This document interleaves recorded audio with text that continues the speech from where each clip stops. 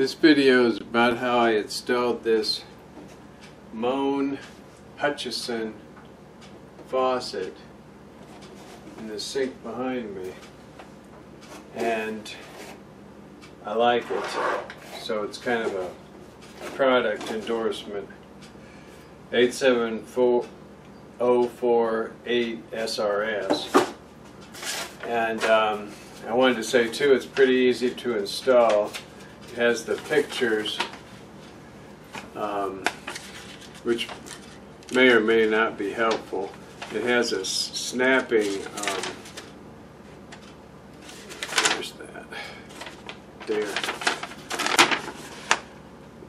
It just, you don't have to screw it, you just snap it together right there.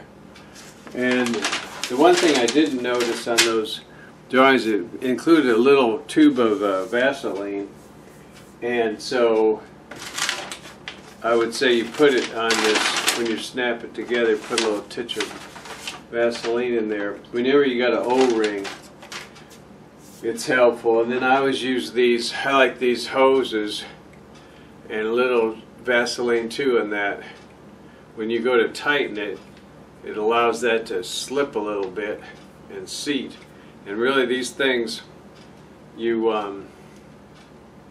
don't have to get them very tight, just tight enough that they don't leak, and then about a half turn more, I would say. As opposed to these, which I've had a lot of trouble with these in the past. You don't see them really all that much anymore. There's also or at least where it's not in the residential, there's also a plastic type of this, which is much easier to use than these steel ones. But still, I just feel like you can't hardly lose with these. They don't cost that much, and I've never seen one fail. I imagine it could fail.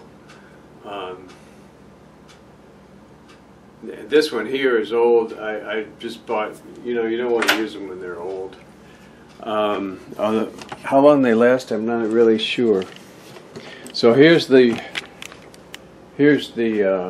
faucet, and this is a fiberglass sink.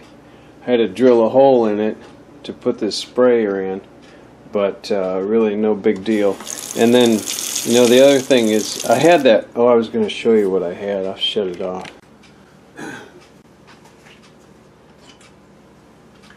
Okay, so this is the thing I had, which is, this type of thing is popular. This pulls out, but what a nuisance. And this was a good one. This was a good one for a few years because it seats. It'll seat and stay. A lot of them, that you pull them down, if they come out like this and then you pull them down out, they won't stick back up in there. I'm going to turn this in for the brass. I don't know if you ever knew, I knew an artist one time that would, they would remelt the brass out of faucets into statues. And let's see, I wanted to show too, what else? I guess that's pretty much it. I like this brush finish. Oh, one more thing. This here, there's an O-ring in here too. So when you screw this down, it's just pretty easy. And then this doesn't have any resistance. I like that. And I always, when I go to look at a house, I always look at their sink underneath. I got this on a tripod and I can't go down as much as I want to. I guess I can take it off. I always look under the sink. You want two traps, and a lot of them don't have. In fact, this one didn't. I had to put that in, and I run the. A lot of guys don't run the dishwasher through the garbage disposal, but I like to do that because it helps flush out the garbage disposal.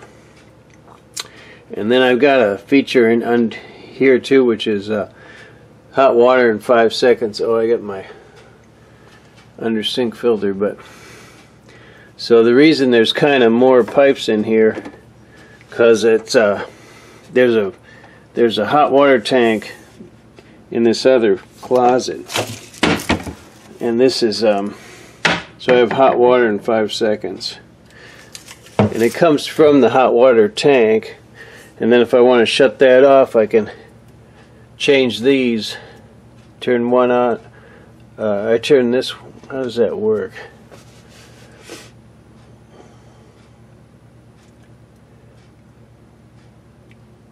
If I turn this one off, it shuts the whole thing off. If I turn this one on, I turn this one on, and then there's one in here I turn off. And so that'll isolate that hot water tank, and then it comes straight from the main tank. But this pipe runs under the slab, so it's hard to get hot water. At best you have to wait. So with this, hot water in 3 seconds, plus it's hot, plus it's a little hotter. Ouch.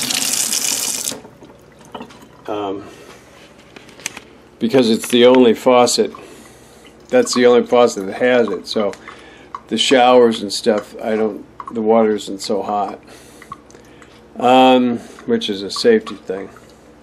Someday I'll give you all the details on that hot water in 3 seconds, although you got the gist of it now. And someday too I'll reveal how I insulated. See, this pipe still runs under the slab from under the kitchen slab, but the rest of the house runs through between the 2 floors, and it's insulated with 1.5" fiberglass, the hot water pipe. Someday I'll show that in a video.